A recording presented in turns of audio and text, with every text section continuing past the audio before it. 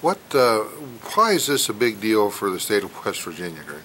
Well, the Victory Tour is making one stop in the state, and we have a large center that's been open in front of Grand Central Mall since July.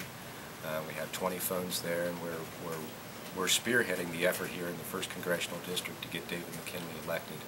And that's one of the objectives of the RNC bus tour, is to point out that Nancy Pelosi's policies are opposed by most West Virginians, and that if David McKinley's elected, he definitely will not be a rubber stamp for her, and he will oppose her as Speaker of the House.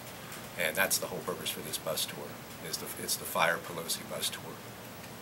Michael Steele's going to be here too, right? Yes, he is. He's the chairman of the RNC. He's responsible for us, one of the driving forces for getting this center here.